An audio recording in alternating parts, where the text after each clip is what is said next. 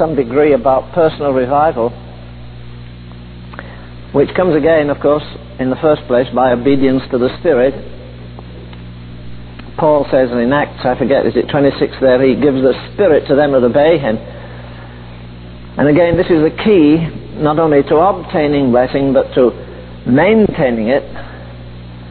There has to be continual obedience.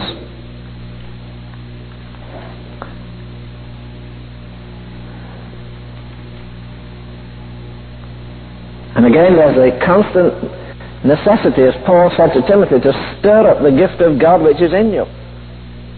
The Greek actually there means to stir into a flame. It's like a fire that's going out, and you fan it, and gradually the flame comes back, and you've got to keep. It doesn't say God will stir you up, and it doesn't say I will stir you up. It says you stir yourself up. You have that ability. If you have the ability which we all have to be lethargic, we don't need any training in those things, do we?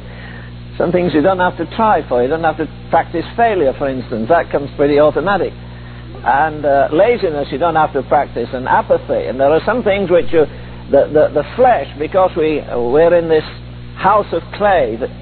Old A.B. Simpson used to talk about perishing things of clay. We live in a house of clay. And often it is true of us that the spirit is willing, the flesh is weak. For many reasons. You get overtired, you get nervous, you have problems on your mind, and these all begin to drain. And then what we have to do again is go to the Word, which, as we said, is we didn't go through it, but 7 times is mentioned in the 119th Psalm. Read the verses there. Quicken me according to thy word. Quicken me according to thy judgments. Quicken me according to thy loving kindness. When I see those things, immediately I'm roused to think, oh, the loving kindness of God. He could have cut me off and dropped me into hell before ever I was saved, but in loving kindness He pursued me. He followed me. And so there is this constant need that whatever provision God has made, I still have to appropriate. And this is again why some people mature more quickly than others. I remember a period in my own life when I thought, well, I've got that in my mind, I've got it down in a book, and that's all right. And I soon discovered that the head knowledge in itself is not enough. God works it in, but you work out your own salvation. And this again is why we mature at different rates. I thought this afternoon we would think about, we talked about revival in a personal way this morning. We talked about revival on the local level. And I don't think there is a better example of this than in the case of Charles Haddon Spurgeon himself. I don't know he was the most prolific writer, but he's has the most recorded sermons, I think, of anybody in history. He had the Park Street pulpit where he was before he went to some famous gardens in England, and then after that place they built a tabernacle, and you get the tabernacle sermons, and there's an awesome amount. He's got oceans, literally oceans of words. Whitfield went to hear a man one day, and somebody asked him, what do you think about the preaching of the man? He said, well, he had a river of words with a spoonful of inspiration. Now, very often I think we can, particularly in preaching, it's possible almost to drown a text in human words. I hear people say, well, people can't concentrate more than 20 minutes. Well, they do when they go to an opera. They listen to an opera for 3 hours, and if they can listen to that, they should listen to the Word, because the Word is supposed to be living and vital and vibrant. And it isn't a reflection on the preacher, it's a reflection on our capacity. It's like saying that it's no good giving a man a 7-course dinner. I've been to some places, I've lived all over the place, lived in mud huts, I've lived in castles, I've lived with the rich and the poor, and I've been to places where you have finger bowls. An American got one, he drank it, but you have finger bowls you're supposed to use immediately after you've, for instance, had fish, and somebody hands you a little towel, you hand it back, and you've these flunkies round you, and it's an awful job, you sit down there, and it's going to take 2 or 3 hours, but it never gets boring. If you have the appetite, you enjoy it. It reminds me of,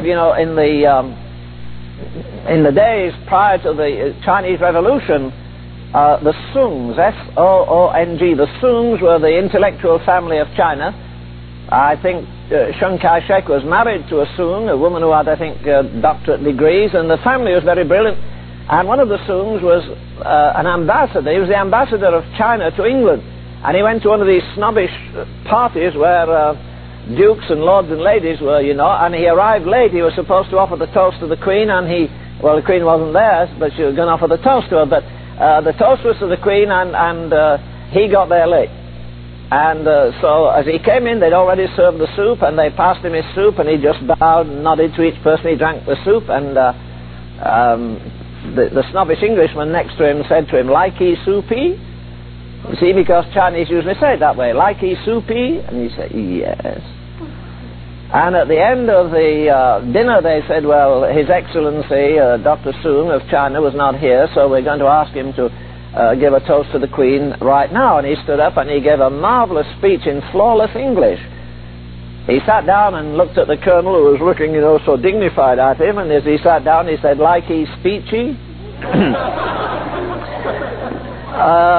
You know, you can never presume. Sometimes we kind of, as one famous Englishman said, you can never overestimate the ignorance of your congregation. That is true, but very often you can't overestimate the intellectual power of your audience. And the only way you can have real assurance in presenting a message is that you've got a word from God. And if you've got a word from God, you don't care whether it's a kind of a super intellectual group or they're a bit dumb.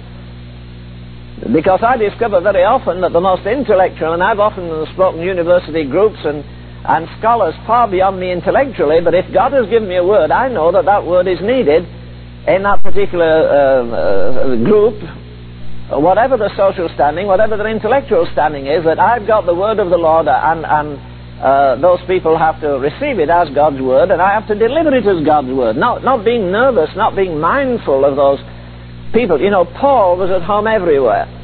And I think one reason was this: he bowed the knee. He said, "I bowed the knee to the Father." And if you bow the knee to the Father, you don't need to bow it to anybody else.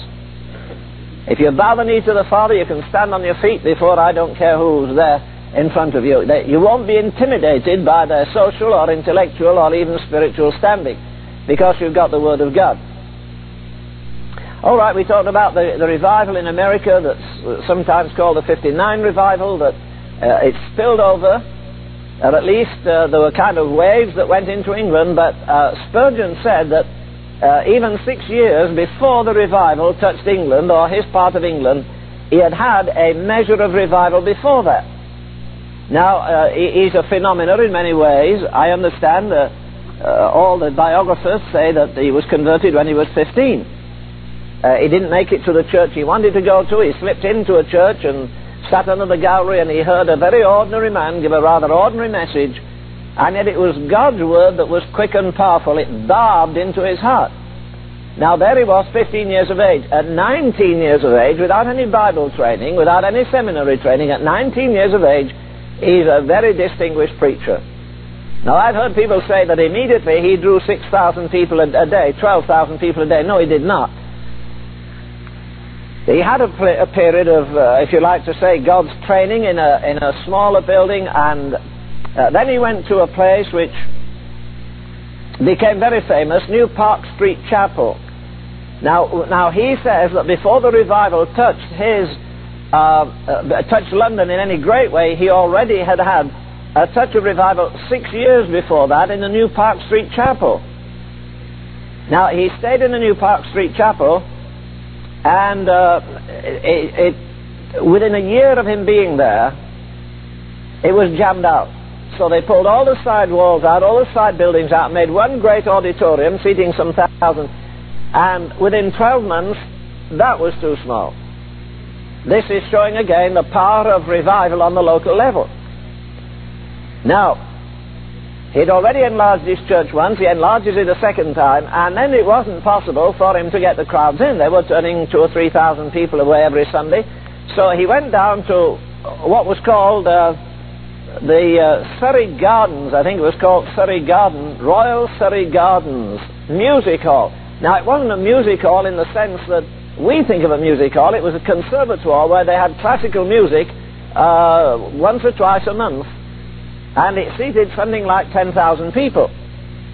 Now, You'd imagine that this young fellow going to a place like that, he was still in his 20s, I guess, and you'd imagine that when they move out of a place, say, that had 3,000, enlarge it to 4,000, and that when you take a place holding, well, some say 12,000 people, he gave out tickets first to his own people, which were about 8,000, and then they discovered the first Sunday that they were there that while it did hold about 12,000, there were 10,000 people outside trying to get in.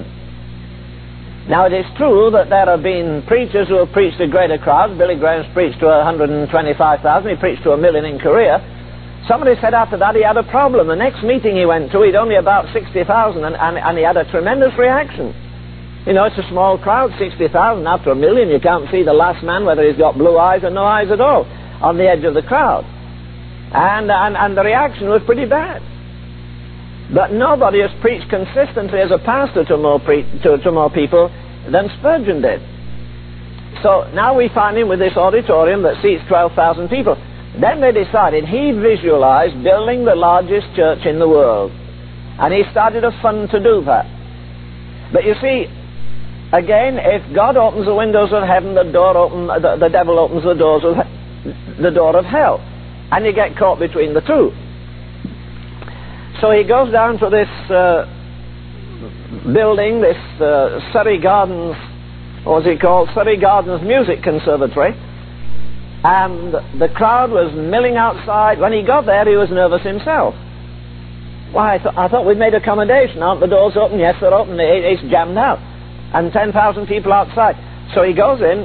Here the place is loaded to the utmost capacity. And just as he was going to begin the service, somebody, nobody knows to this day who, somebody shouted, "Fire, fire." And immediately there was a stampede, and somebody else yelled, "The galleries are collapsing, the galleries are collapsing." People began to jump from the galleries to save their lives. The result was that 28 people were injured, 7 people were killed. There was panic, and then he got up and somebody said, "Well, preach, preach." And he gave them a word, I think, from Jeremiah about judgment shall come in the house of the wicked. But you see, immediately you start doing anything which is going to damage the kingdom of God, old Lucifer is going to fight back anyhow. Now, that was not the worst. It was not just a physical evidence. The worst was they began to slander him. They began to criticize him. Some people even said it was fellows that didn't believe in the doctrine that he preached that shouted fire, thinking it would just scare people, not dreaming, of course, that people would lose their lives and all the other things that we never think of when we do the crazy things we do, when we're just disobedient, when we're just careless. But, you know, that so stayed in his mind that a number of years after, he went to a great conference. I'm not sure if it was in Brighton, England, and when he got there was a crowd outside, and it brought back memories. And when he got inside, the place was jammed, and they were standing everywhere. And they said he had to lean on a doorpost. He blanched, he went white. When again he visualized the stampede in that Surrey Gardens Music Hall, which caused disaster, caused death. You see, it had built that thing up in his mind, and there was still that fear, which you could understand. But again, if we're going to do the will of God, what's going to happen? Well, as soon as we start making headway for God, what happens? You get opposition. In the 19th of Acts, there's a like thing. Where is it now?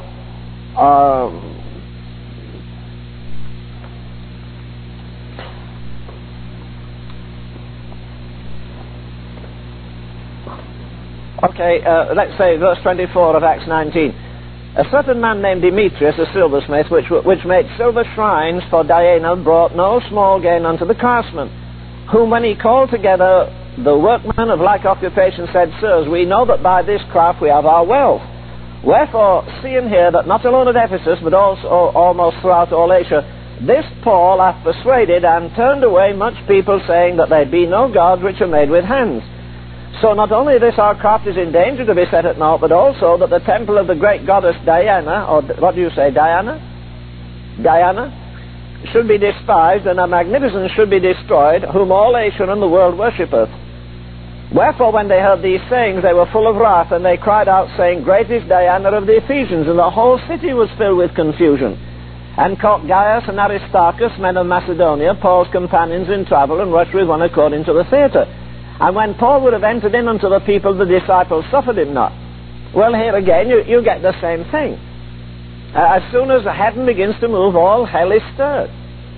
Now, I understand by, I think, pretty good authentic history, that like we sing choruses, we sing hymns before preaching, outside that a horrible building, at least that's used for a horrible purpose right now, where those captives are, in Islam there, by Islam, in Iran, they're chanting, this is a holy day, they're chanting not political slogans right now, but religious slogans, chanting, chanting, chanting.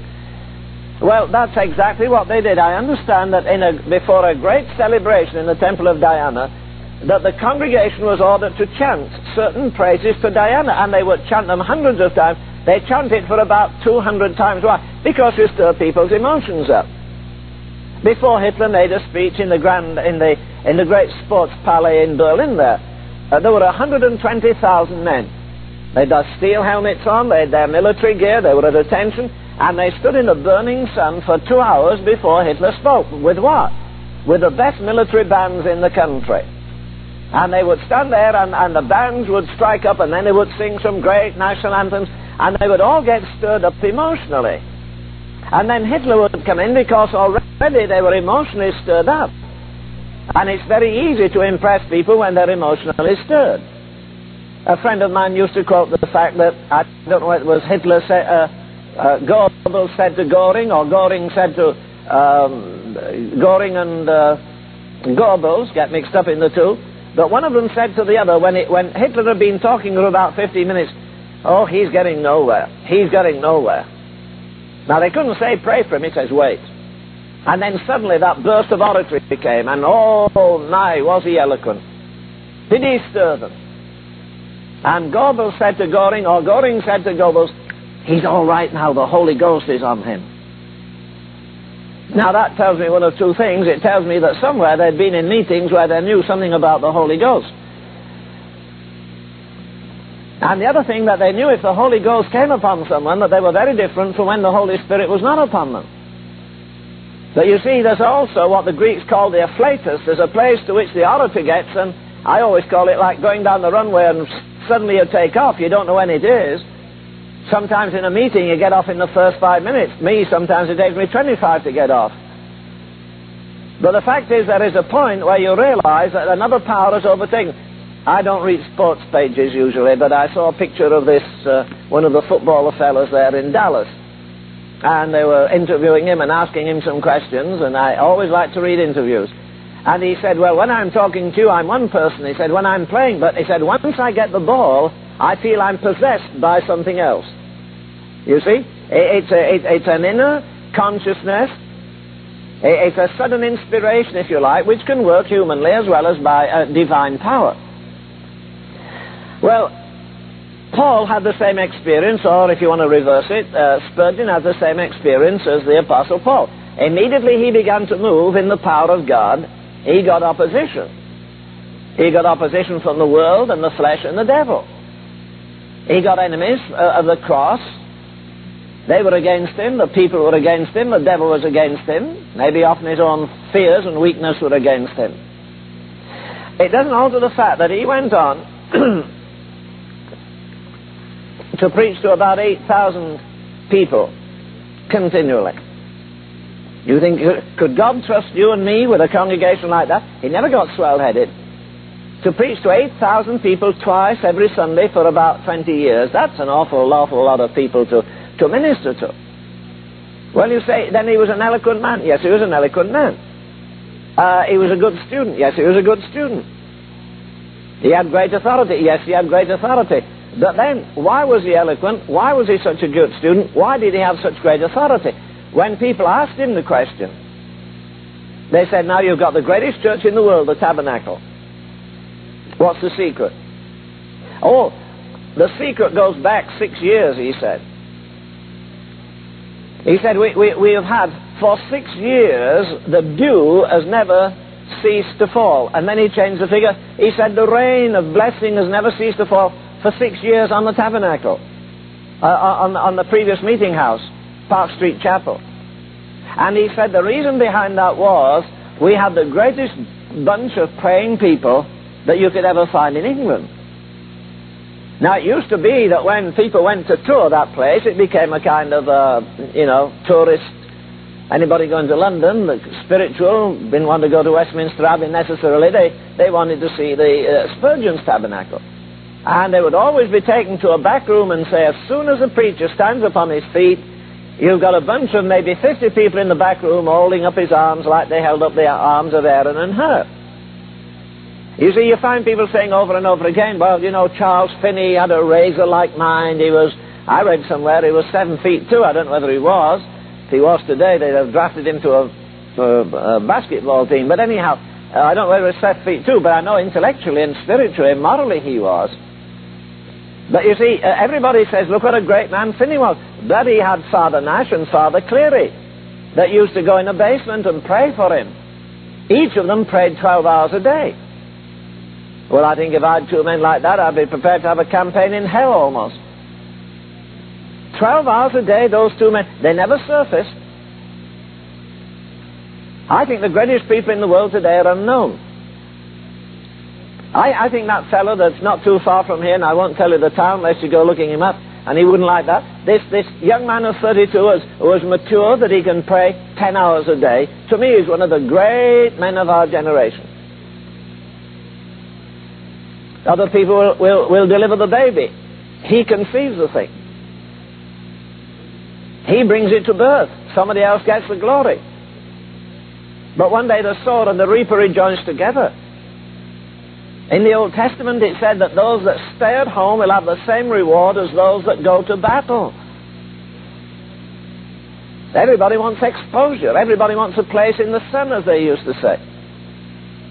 Everybody wants their share of credit now.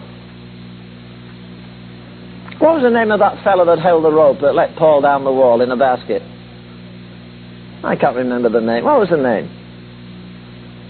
Oh, don't scratch your head. Nobody knows. It isn't in the scripture. But I'll tell you what, he did a great job that day.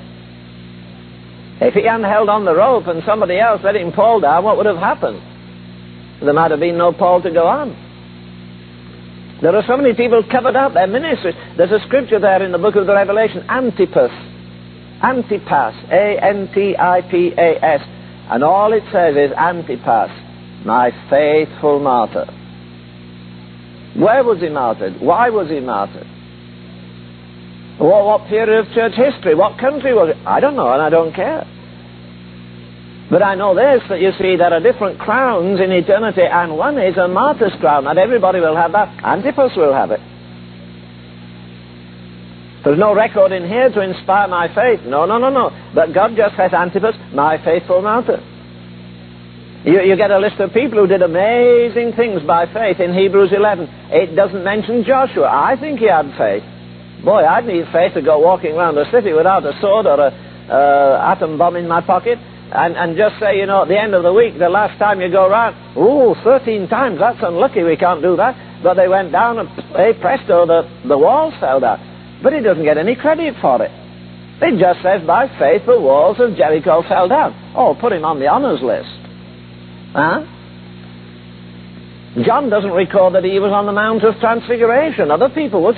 One of the greatest events in the life of Jesus. I want my name in there. No, he doesn't say he was there. You may disagree, and where you disagree with me, you'll know you're wrong, but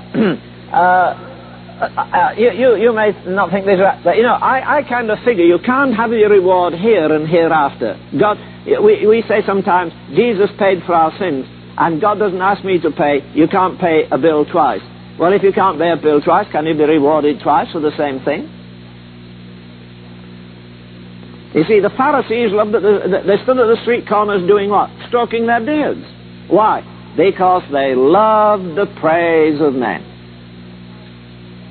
And Jesus says, and verily they have their reward. Their reward was to hear people go past and say, that man was there at 8 o'clock this morning, and he was there when I was a little boy, 12 years of age, and that's 15 years back, and he's always there, and he always has his hands tight and his eyes closed, and he's always muttering prayer. He's one of the most praying men in the world.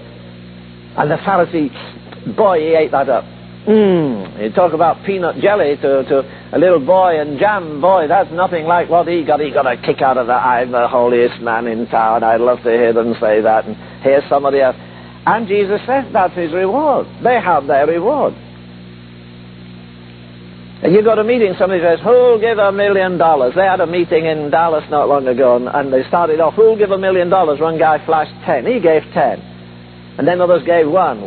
They didn't even ask poor people who only had $500,000. You know, or folk on welfare who only had $250,000. No. Once it got to $1 million and it stopped, they shut the meeting up like that. Yeah, I give one. Oh, there's Brother John over there. Oh, there's Brother Jack over there. Oh, Brother Don there. What does the Scripture say? He says, don't let your left hand know what your right hand's doing. He says, don't display your charity before men. Well, those are scriptures we forget. But I don't believe, I believe a man gets his fill and he gets satisfaction in seeing his name at the top of the list. Oh, you know, everybody else, they only gave $250,000, and one or two gave half. He gave $1 million. He gave the biggest amount. And there his name's flashed. I think that's his reward. I don't believe he'll get a reward in eternity for it. He got what he wanted. He got the praise of men. He got to be highly esteemed in the eyes of men. It shouldn't worry us whether we're esteemed or not. If the Spirit is bearing witness with my spirit, I'm doing God's will, well, forget it. If you live on the esteem of man, well, I've got one friend and he esteems me very highly. Hey, it'll be hard on you if he gets hit with a truck this afternoon, won't it? He'll have nobody to esteem you. You'll be flat on your face. He'll be flat on his back. But you'll be flat on your face. What will you do? Because you're living on the esteem of others? No. Spurgeon had his enemies.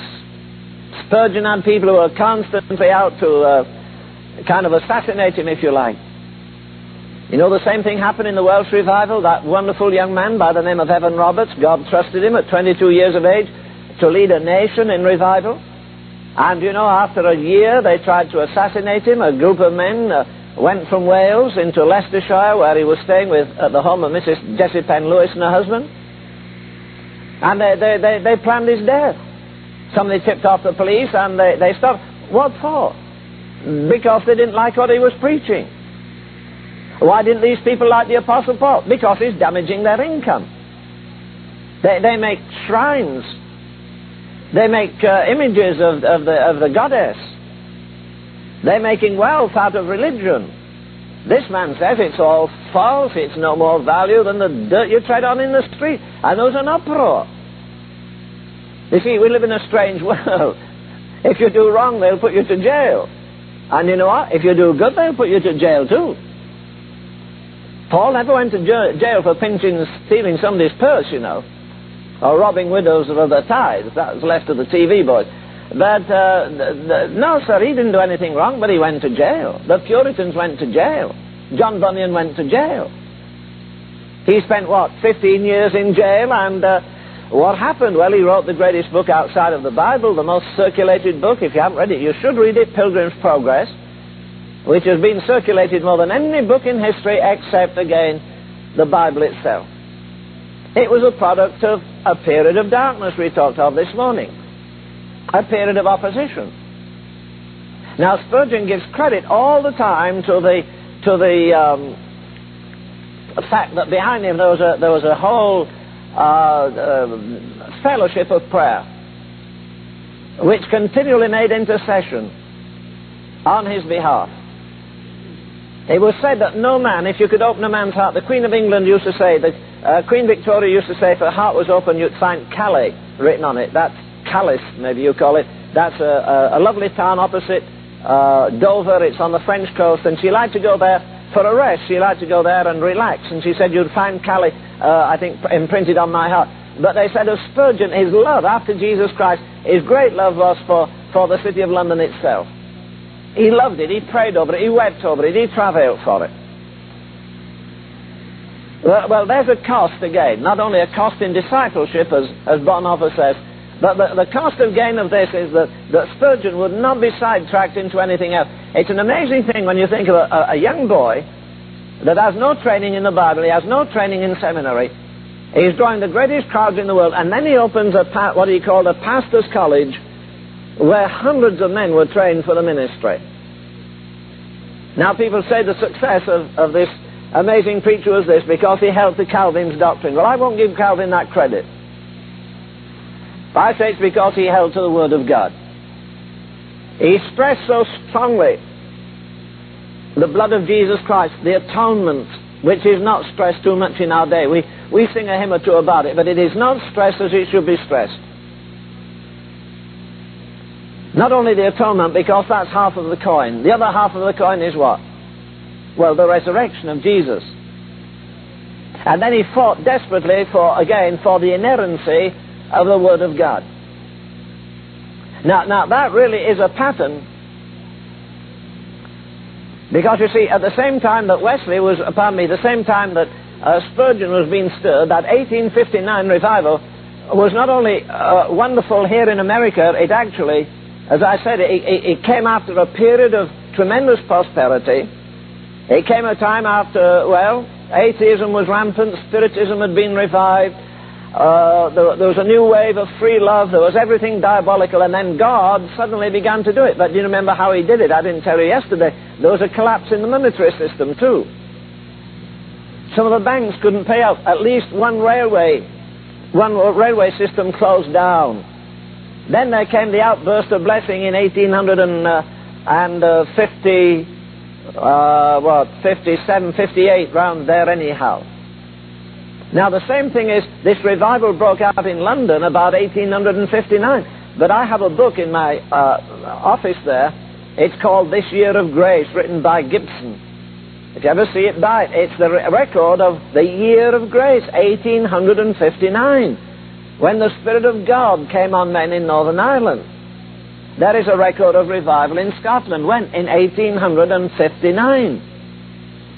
Now, in all these cases, without giving you laboring the point of dates and personality names, but in every case I find a background of intense praying, a background of intense agonizing. A time when men committed themselves to intercession, not just saying prayers. Now I say soul winning. Again, soul winning should not be a profession. It must be a what? A passion.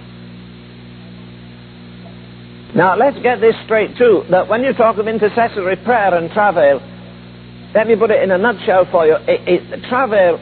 Travailing prayer cannot be taught. It can only be caught. And it can be caught two ways. It can be caught by the Spirit doing something directly in your own heart, or giving you to get in a fellowship where people really know how to pray, where they really know how to intercede, where they don't pray with one eye on the clock. That's fatal to prayer. The clock has to be forgotten, friends have to be forgotten, food has to be forgotten.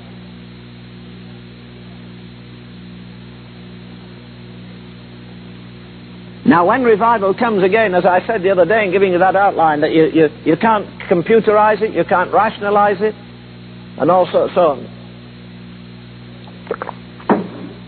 I said you can't rationalize it, you can't computerize it, you can't organize it, you can't subsidize it, you can't denominationalize it, you can't nationalize it. The only thing we can do is prepare the way of the Lord. And I reminded you again, I think that's one of the most awesome tasks ever given to a single man, Michael. He didn't have 12 disciples like Jesus.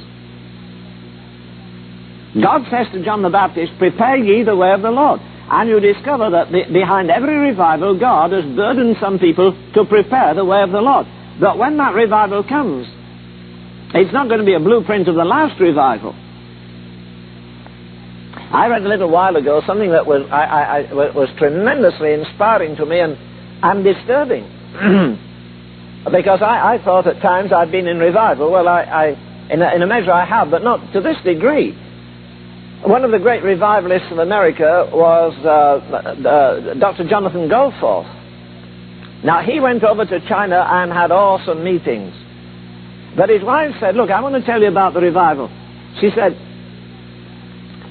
there was nothing you could predict. You can't say, tomorrow's going to be a wonderful day. We've had a marvelous day today. For instance, he said the Spirit would descend and they'd be caught up, and you wouldn't hardly know if you were in the body. You couldn't feel anybody at the side of you. You were so caught up in the Spirit for 8 and 9 hours in pure adoration. Non-stop. Not stopping for a cup of coffee, a cup of tea, or running here. Just 8 or 9 hours just caught in endless waves of ecstasy and majesty that you didn't think were possible this side of eternity. The next day, of course the meeting was going on 24 hours a day, but the next day the phenomena would not be that you were caught up and left speechless and almost exhausted with the marvelous majesty of God. To interfere here, I'm not sure if Mel Tarry didn't say that in the revivals in Indonesia, there were times when a stillness would come and the angels would sing. But I met a man by the name, I didn't meet him, but I listened to him when I was a little boy.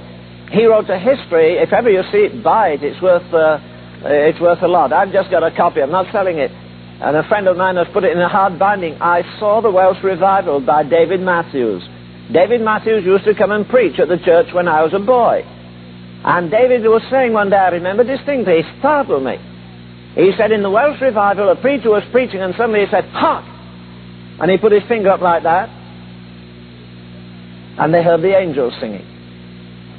The most amazing music you could ever hear. Now you can't order that. You see. If Billy Graham could order it, boy, he'd have that angel choir every day. Oral Roberts would buy the whole thing out. But you just can't do it. God manifests himself as he will. So one day we're caught up into awesome, spellbinding praise and adoration. The feature the next day was stillness. You sit there, nobody drop off to sleep. Nobody would say, "What's happening around here?" There will be a series, maybe a time of praise, not as intense as yesterday, or a time of prayer, and then suddenly God cut everything off. Be still and know that I'm God. And she said the most awesome thing to me was not the praise. Now, she said there were other days when you get 7 and 8 hours of agonizing prayer. You think people were being torn apart. They were groaning. They were wrestling against principalities and powers. They were seeing, as Whitfield said, I see people every day slipping over the edge of the abyss into eternity. I remember when I was a boy, we had in our church room where we prayed, we had different pictures, and one was somebody had taken the Niagara Falls, and instead of water going over, it was little people all falling into the abyss of hell. I never forgotten it. Now, George Whitfield said when he preached, he could see people at the end of the room falling into hell. That's what fired him. Or he said that when he was giving a message, they said, for instance, if he was going to preach on hell, you'd think when he came on the platform he'd been there for a day. You could almost smell the brimstone. He was so devastating. He was so full of anguish to rescue people. But if he preached on heaven, you'd think he'd been in heaven for a month. He brought the glory and majesty of God with him. Now, usually our preachers have to come and tell one or two funny little stories, and, it's kind of conditioning the audience, and everybody think, what a nice guy. No. That's pure nonsense. But saying again, you see, that one day you've got 8 hours of majestic praise and maybe you could only stand that once in your lifetime, I don't know. The next time, the awesome thing is, hours of intense agony until you sweat and you can hear people grieving. It's almost like hearing bones being broken. It's almost, as the Word of God says, like a woman bringing to birth. The next day is stillness. And she said between the awesome praying and the majestic praise, between prayer and praise, the thing that was most inspiring to me was the total stillness of God. As I said yesterday, there's a stillness that kills, and there's a stillness that creates. You go to a prayer meeting and everybody rattles off in prayer, and suddenly there's a stop, and somebody thinks, I ought to pray because it's quiet, maybe it's my turn. No. Now, if that stillness is a stillness of death, you better pray. But if it's a creative stillness, we better listen to what God is going to say. So every revival has its different aspects, but every revival that I can read of has had behind it a group of praying people. The revival in Scotland had praying men and praying women. There had been revival in St. Peter's. I stood outside of St. Peter's in Dundee, in Scotland there. there's a rock as wide as this table and as high, a great big sheet of rock, and it says in this church, I think it's called St. Peter's, this is the church where Robert Murray McShane had revival. He died at 29 years of age. He was a brilliant Hebrew scholar. Now, you remember the prayer of John Knox, give me children or I die? You remember the prayer of, who was it, Rachel in the 30th chapter, I think, of Genesis there, where she flings herself down in front of her husband? And she says, Jacob, give me children or I die. Chapter 30, verse 1. Rachel envied her sister, Jacob, give me children or else I die. John Knox translated that to give me Scotland or else I die. This blessed young man, this brilliant young scholar said, give me this city or I die. As I said to a very famous preacher not long ago, I'm glad you have a TV that covers the nation. I'm glad you have a missionary problem. But outside you've got one of the greatest rivers of prostitution in this country. And behind you've got a monstrous old mansion filled with homosexuals from top to bottom. The scripture says begin at Jerusalem. It's all right saying we have a TV program. Do you know how many letters we got from California? Do you know how many letters we got from Georgia? Do you know how many letters we got from Denver? Who doesn't get letters if you have a TV program? But who's touching all the lost people on your doorstep? Well, this man says, this city, I'm going to take this city for God. Now, after, when he had died, it became a place of curiosity. People went along and they wanted to see the church and they wanted to walk in his office. And the old janitor there would say, when preachers came and say, could I see his office? Yes. There's his desk. Sit behind the desk. Put your elbows on the desk. Put your head in your hands. Now weep. That's what he used to do. They go up the spiral staircase with its big lovely cushions and see this great auditorium. Church, as they say in England. Kirk, as they say in Scotland. Put your elbows on the cushion. Put your head in your hands and weep. That's what he used to do.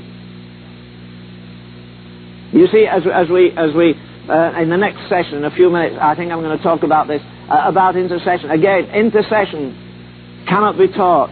Travail cannot be taught, it is caught. You can ask for it, you may not necessarily get it until you've been through a school of proving. You see, again, you go to, people talk about why did China collapse? You know, there was a period when no missionaries did any teaching in China. All they did was evangelize, and then they decided to teach in schools and do other things, and immediately they did. The spirituality deteriorated because God sent them there ostensibly to spread the gospel. Oh, well, this is one way to get favor. Oh, no, you don't need anybody's favor if you've God's favor. All hell can oppose you, and all the government can oppose you, but if you've got God's favor, you'll get through. You see, anything. One of the times I talked a number of times with Dr. Martin Lloyd-Jones in London, England, and he said to me one day, Brother Ravenhill, I don't have any problem spending hours, he's done marvelous expositions of Romans and Ephesians, and he said, I love it. He said, the hardest thing in my life is prayer. Now, he's the most brilliant preacher in England, drawing the biggest crowd, and then he says, well, it's the hardest thing in anybody's life. Again, let me put it in your mind in case you don't have it there. In your life and mine as a Christian, the good is the enemy of the best. Satan isn't going to try and get you drunk tonight or become an adulterer or a liar or something. He's going to get you to spend an hour with those girls or those boys, and there are times when you need that, but there are times you don't need it. You see, the good becomes the enemy of the best. A fellowship with each other is no substitute for fellowship with the Father. Fellowship with each other is good. Fellowship with the Father and the Son is the best. Teaching kids in another country is all right. So I think maybe before long it's the only way we'll get in other countries anyhow. We've so messed up the gospel. For instance, who's going to be admired when they come to America? Didn't Mel Tarry say as soon as he came in the airport, he went to the newspaper stand and, oh, America. Billy Graham, Oral Roberts, great Bible stuff. Pornographic literature, all. In my country, heathen country, we don't have nude girls. We don't have all this filth. Go on the beaches, nudity. See gay people marching through the city. All the profanity. Who wants our religion anyhow? Where does it show up? I can remember when Billy Graham used to say he was glad he belonged to a Christian country. Now he's come to the conclusion, he said not long ago, there's no such thing as a Christian country. He should have known that at the beginning. There isn't. There are Christians in a country. There are some countries better than others. But man alive, a Christian country wouldn't have a jail in it, would it? Except for you folk that do over 55 an hour. But apart from that, there'd be no people in jail for crime, because Christians do not commit crime. Christians didn't used to get divorced. I can remember in England when in the newspaper it said that the Lord and Lady or Duke and Duchess of so-and-so are being divorced. And immediately you said, oh boy, filthy people. If you're a divorcee, you are not allowed in Buckingham Palace. You are not allowed in the royal enclosure at, say, at Royal Ascot when the Queen went to see her horses running. You're a leper if you're a divorcee. That doesn't obtain anywhere. Doesn't obtain in the church anymore. You find people now in high places in the church, charismatics, Pentecostals. Everybody's having problems. I wrote a man recently, he's one of the most staunch interpreters of Wesley's second blessing holiness. I said, hey, everybody that I find now, the churches I go in, they're plagued with divorce. You have any problem in the holiness folk? And he said, yes, it's becoming a problem with holiness people. Brother, how the barriers have gone down everywhere. And yet God wants to lift up a standard against this. Well, that ought to be something that burdens our hearts anyhow.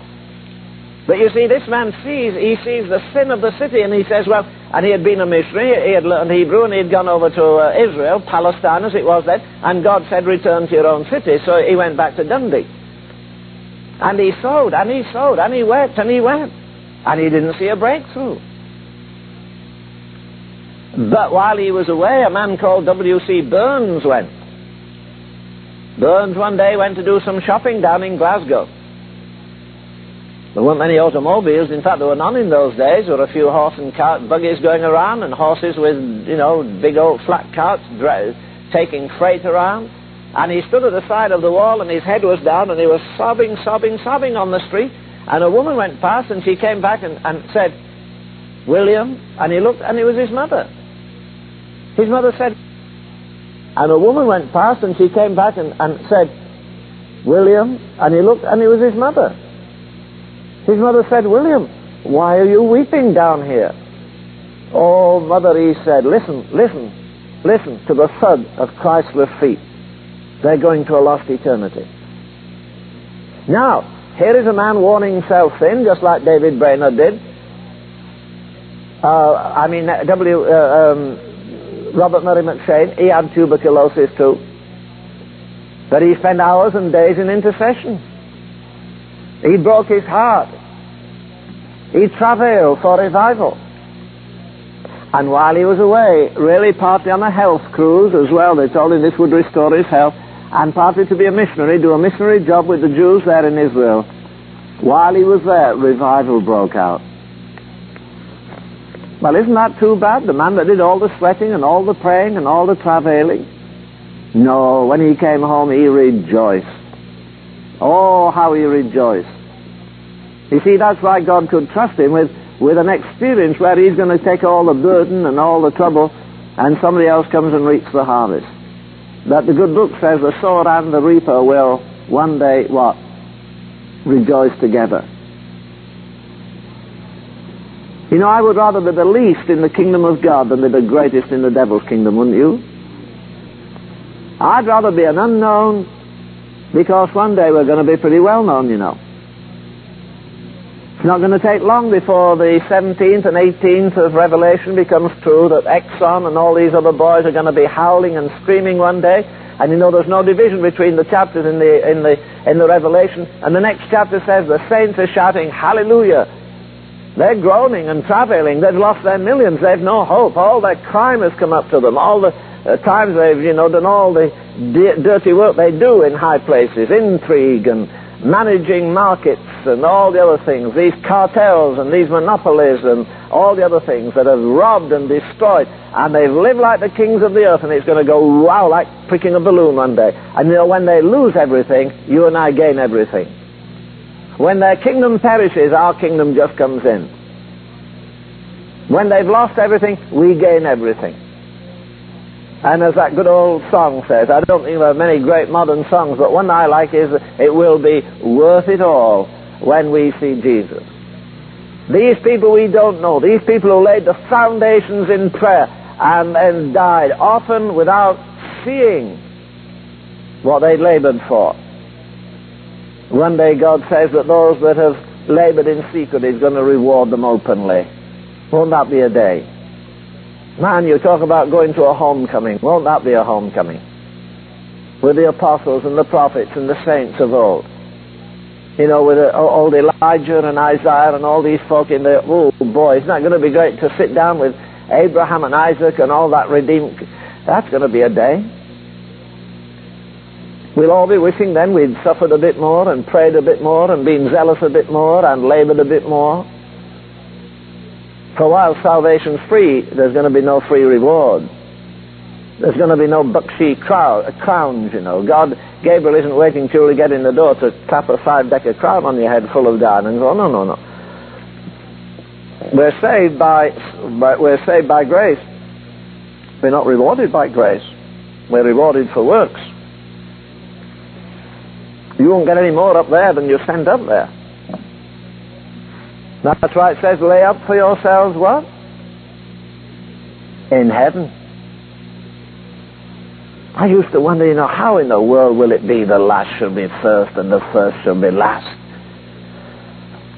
But the more I get to know some of these big shots, I find that, you know, somebody recently said that the average preacher in America does not spend 10 minutes a day in prayer.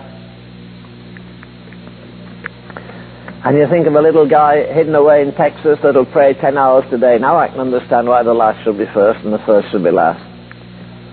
Why one day the nobodies will be somebodies and the somebodies will be not quite nobodies, because there'll be no nobodies in heaven, so cheer up.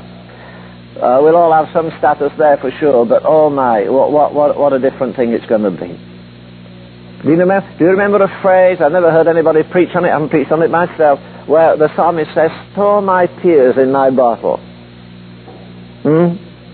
Every time somebody shed a tear in travail, you know, it was plucked off their cheek and Gabriel stored it in heaven. And one day all those tears are going to be poured out and it'll be like spilling all the jewels and all the treasures of earth. So different. They've crystallized into jewels. It's going to be very different in that day. So let's believe God. Let's maintain personal revival. Let's believe God. Get a bunch of folk together and really pray and believe God for local revival. Thank you. We have a break, I think. Tell us the next 10 minutes.